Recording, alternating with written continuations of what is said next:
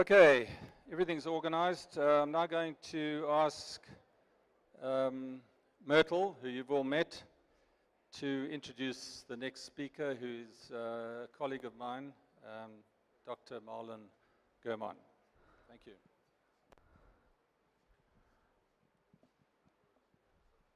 So in 2013, Julian and I were wondering about spreading the word. So we set off on our first ever cannabis legalization road trip, which took us via Bloemfontein down to Cape Town, and then back up the coast, stopping in at all little towns, meeting our supporters, having small gatherings. Sometimes there were only 5 people there, sometimes there were hundreds. We were quite nervous, and this was all very new to us. We had a little presentation going. Then we had a call from Tony Budden, and he said, seeing as you're going to Grahamstown, there's a young doctor there who would like to meet you. So this young doctor came and met us at our guest house, and he was working at the New England Psychiatric facility in Grahamstown, which is quite a notorious psychiatric facility. It's old and colonial and quite a difficult place to work. We were immediately blown away by this young man and his passion. Since 2013, Marlon, who's recently been joined by Maxine, who is our crew coordinator today, we've been on amazing journeys together. We were in New York last year for the United Nations General Assembly special session on drugs. We've traveled to Cape Town for Drug Policy Week.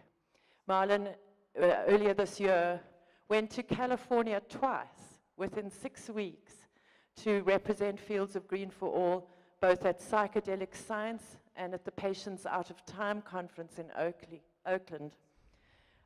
We have developed a really amazing bond, and this young man is here today with all of his vast knowledge to share with you about the most important subject of the day, the endocannabinoid system.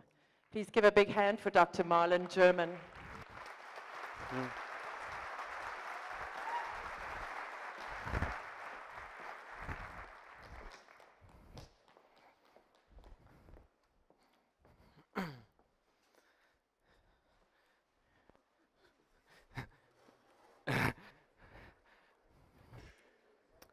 Okay, thank you, Myrtle. I feel really grateful to be here talking to you today about the endocannabinoid system. Now, there's no formal training in the endocannabinoid system, but as Keith mentioned, Dr. Raquel Peyralbe from Uruguay has been assisting us to develop a training course for doctors who are interested in learning more about the endocannabinoid system and the field of endocannabinology, as she calls it. So if there's anyone who's interested in finding out more, please speak to us after this. I received my training in the endocannabinoid system from travels, as Myrtle mentioned, and from attending conferences that offer CME points for learning about the endocannabinoid system. I will present to you my interpretation of the endocannabinoid system. What is it? How does it work? What do we have it for? What is the relevance of this system?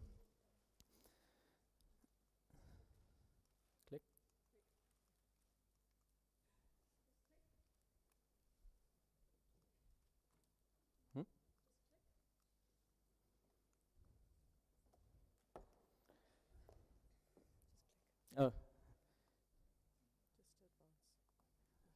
Sorry.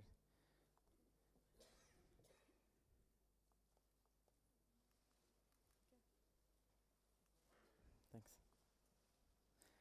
Okay.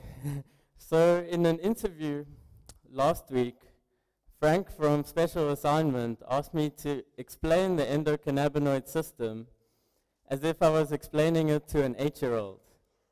My response was, if you're watching a game of tennis on TV The endocannabinoid system functions like everyone else on the court. The ball boys, the umpires, the linesmen, helping the players so that the game can run smoother. The players create the action potential. The assistants on the court modulate the activity. They are all considered humans, or in the case of the endocannabinoid system, they are all considered neurotransmitters.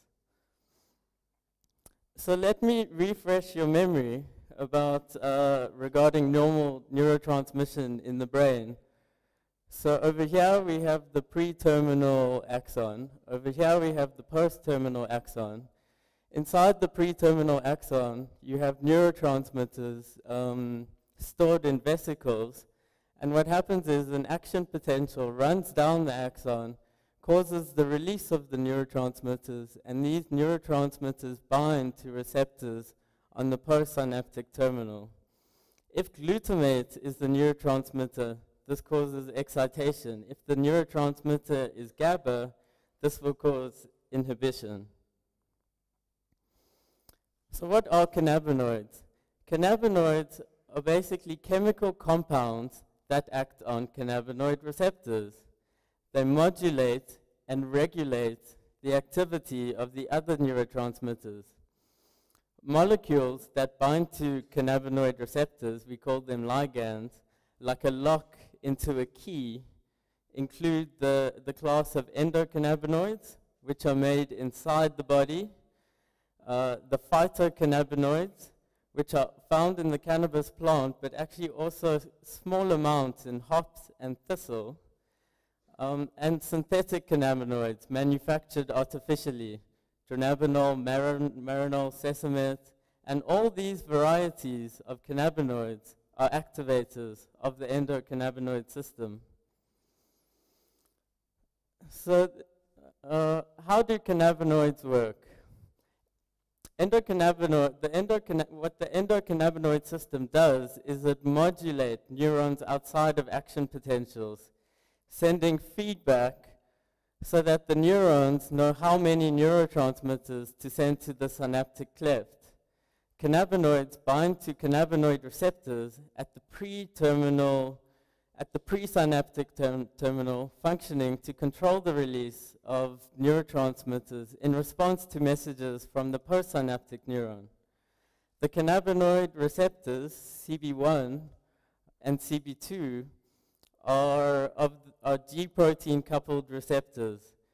Because they are the class of G-protein coupled receptors, activation of the cannabinoid receptors acts on other channels, acts on a variety of other channels.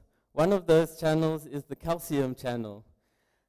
Calcium is involved in causing the release of neurotransmitters. So if we block calcium channels through cannabinoid signaling, we end up having less release of a neurotransmitter. If that neurotransmitter is GABA, we end up having less inhibition. Because cannabinoid receptors are present in both glutamatergic and GABAergic neurons, they can do both, and they do both. So this is Professor Meshulam. Cannabinoids were given the name after Professor Meshulam isolated and described delta-9 tetrahydrocannabinol, the main component of the cannabis plant in the mid-1960s. Because the discovery was made during Prohibition, this confined the growth of the science. Professor Meshulam, the grandfather of cannabinoid science, would also be involved in the discovery of the endocannabinoids, anandamide and 2-AG, with his students, postdocs, and collaborators. So anandamide, the word, is taken from the Sanskrit word meaning supreme joy or bliss. The name 2-AG, 2-arachidinyl glycerol, its synthesis is being described in the name. So this is a photo taken of Roger Federer. He won Wimbledon this year, and he After he won Wimbledon, I remember him saying that it's not about lifting the trophy, it's about the process of being healthy. And endocannabinoids play a vital role in establishing and maintaining healthy cellular functioning and homeostasis. So what makes endocannabinoids distinct? Endocannabinoids are lipids. The other neurotransmitters, as opposed to lipids, are either derived from amino acids, protein, or secondary metabolism. Cannabinoids don't function in water. They like to live and work in fat.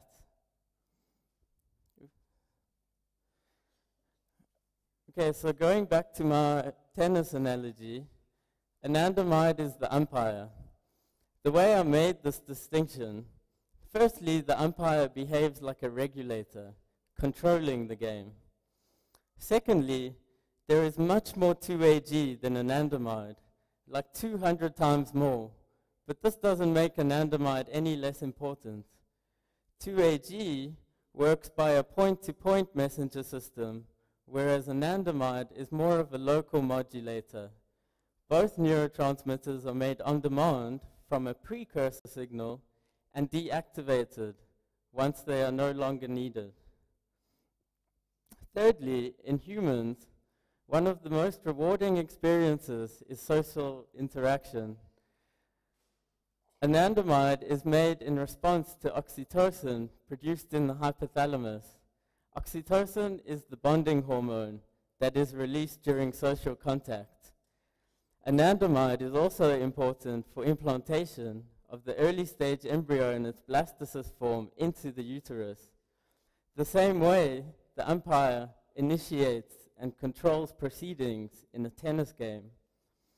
Anandamide is synthesized from something called NAPE, N-arachidonyl phosphatidylethanolamine, and broken down by an enzyme called FAR, fatty acid amide hydrolase.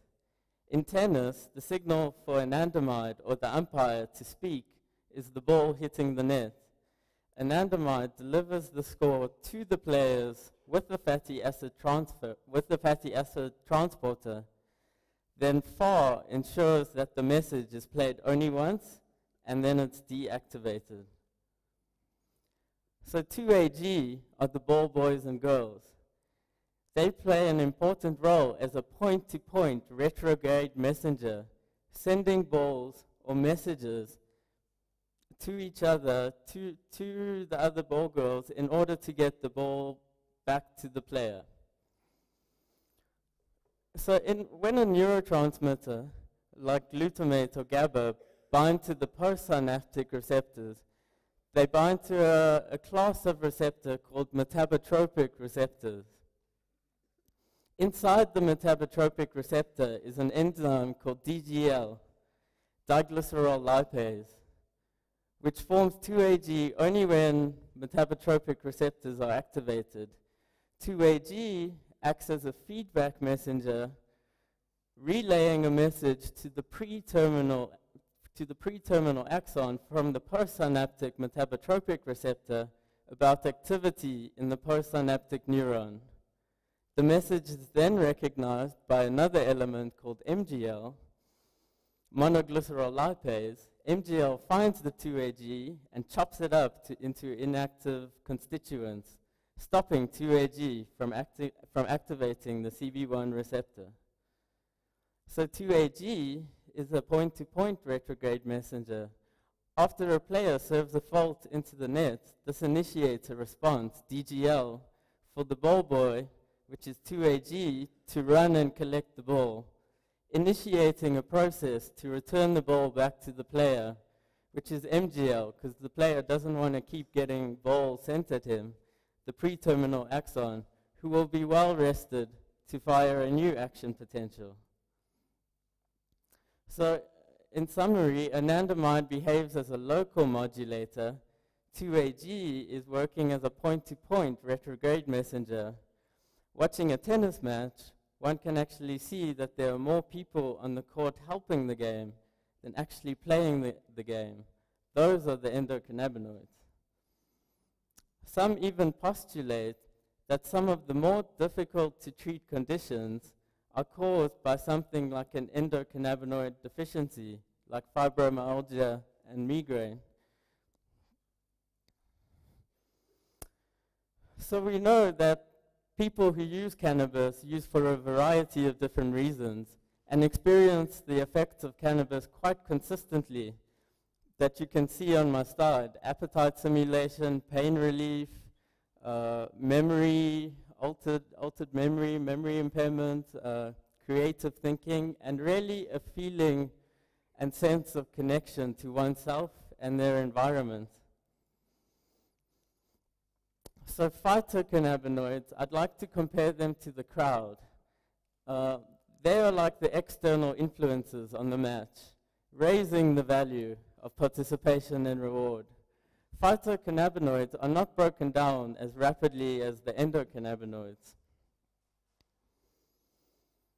One can compare the most important viewer, the most important spectator, the camera lens, to the most important phytocannabinoid, THC, delta-9 tetrahydrocannabinol. It's the main psychoactive component of the plant. It's the one that gets you high. But cannabis contains at least 100 different cannabinoids. The other cannabinoids are biologically active, particularly one called CBD or cannabidiol has become quite popular and widely talked about for its ability to reduce seizures, protect us against cancer and neurodegenerative diseases. But actually, we have very little scientific information outside of THC.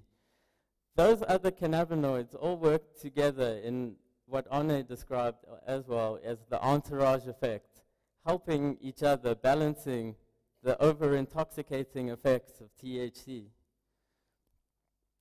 So how does THC work?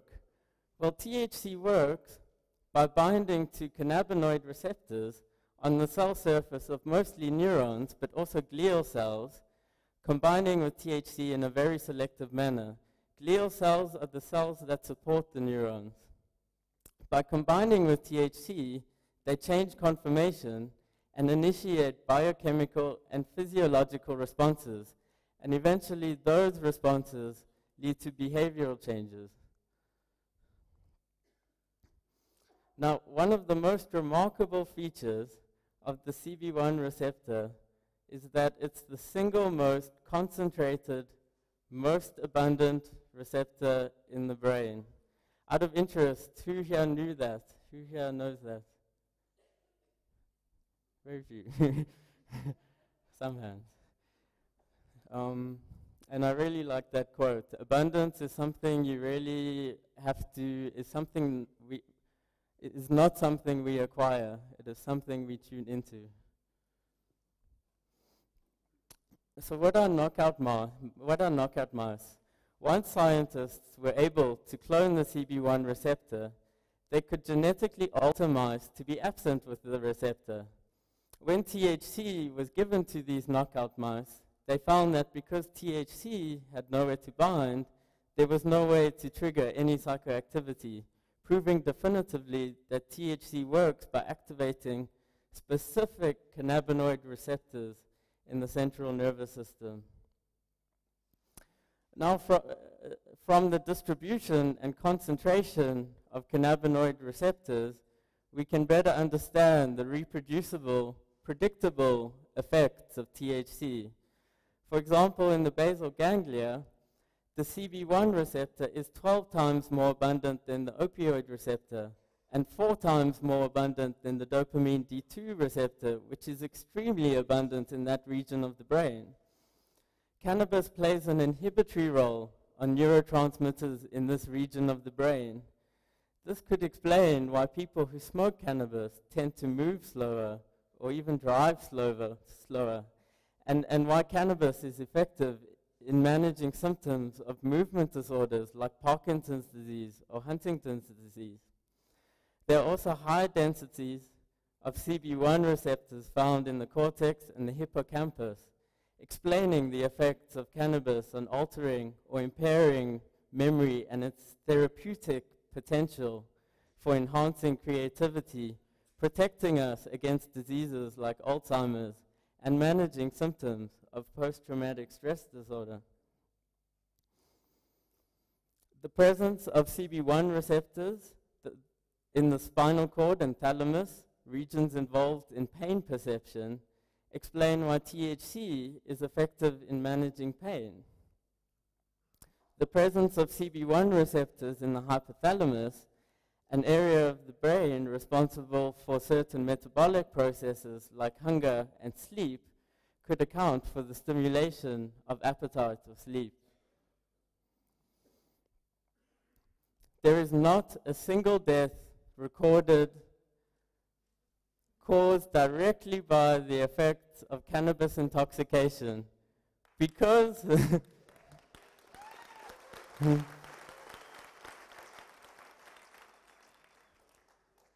because there's an absence of CB1 receptors in the lower brainstem, an area of the brain responsible for breathing, explaining why high doses of THC are not lethal.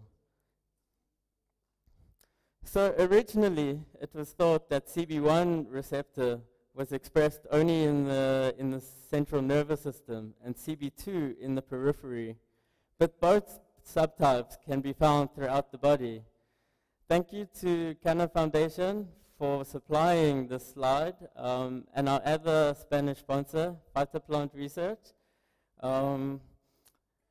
So in order to understand the effects of cannabis in the body, we can look at the concentration of where there is a high amount of cannabinoid receptors. CB1 receptors, notably, are found in the blood vessels. One frequent experience that particularly inexperienced users have is one of hypertension and anxiety in the initial stages of using cannabis. Hypertension is caused in large part by the activation of CB1 receptors in resistant vessels of the body. This causes hypertension. Because blood pressure is regulated by a sympathetic feedback and hypertension causes an increase in heart rate, that can have a psychological impact. Because when one senses a drop in blood pressure and an increase in heart rate, one tends to experience fear. So a lot of the panic and fear that's associated with cannabis in the early stages of use is linked to this physiological phenomenon. CB1 receptors are also found on peripheral neurofibers, specifically in the dorsal root ganglion, further implicating the role of cannabinoids in nociception and pain control, backed up by strong clinical evidence by people like Donald Abrams on the effectiveness of cannabis in treating peripheral neuropathy in people living with HIV. Cannabinoid receptors are also present in low but effective amounts in sensory fibers that innervate the lungs. There is evidence that the presence of CB1 receptors in the bronchial tree account for THC's bronchodilatory effect, with implications in the management of diseases of the airway, like asthma. The white blood cells, the monocytes, leukocytes, and other cells of the innate immune system express both CB1 and CB2 receptors. The greatest densities of CB2 receptors can be found in the spleen, implicating their role in the immune function, but there's both receptors present, so that's why are still able to have immune function. So in summary, CB1 is truly ubiquitous because cells throughout the body express it. CB2 is not ubiquitous in a cell sense because only a few cell types express it, but it so happens that those cell types are found throughout the body. So to conclude, science estimate the endocannabinoid system is millions of years old. Sea squirts, nematodes, and all vertebrate species evolved to share the endocannabinoid system as an essential part of life and adaptation. The cannabinoid receptors are the most abundant receptors in the human brain and are widespread throughout the body. Surely it is time for us to start exploring the potential that cannabis offers us, not only as a medicine, but also for its many other uses, which probably outweigh its value as a drug. Ultimately, it doesn't matter if we can treat disease if we destroy the environment. Surely, it makes no sense to prohibit a plant from a medical sense that speaks to every aspect of our physiology. Thank you for your attention. Thanks, Marlon. Thanks very much, Marlon, for an elegant explanation of the endocannabinoid system, the intricate system. Thanks. I hope that next time he gives us a talk, he'll use, instead of using the tennis analogy, he'll use the one about cricket. Because I still don't understand how it takes 5 days to finish a cricket match and it's a draw. So thanks, Marlon.